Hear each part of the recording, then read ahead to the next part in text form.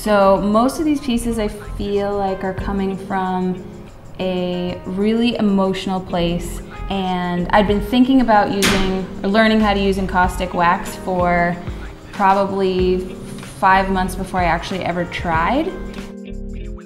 I had an incredibly difficult and amazing year that kind of assisted, I think, in the birth of this stuff. I started working with it and trying to figure it out, and I read a bunch of articles and watched some videos.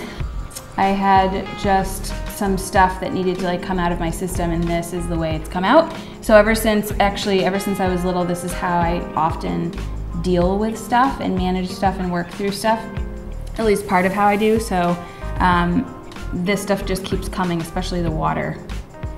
And it's just really emotional experience. It's the only time in my whole life where I'm not thinking, and that is pretty special for me.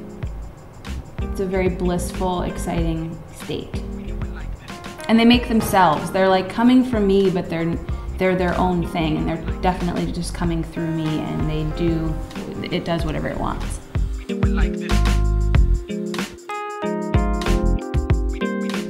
This series, the main theme is that everything is possible. So again, given what certain things, everybody has been through tough times. I know everybody has had tough years, tough months.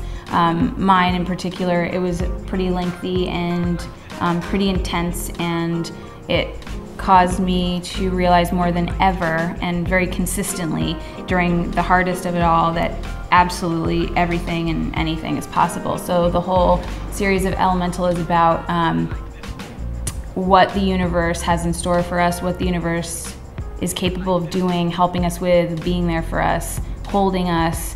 Even if we don't think so, it's still there, and that's happening. And so I'm making these pieces that hopefully show that anything is possible. There's depth, there's emotion. So sky, ocean, galaxies. I started with universes to really highlight the aspect of everything being possible.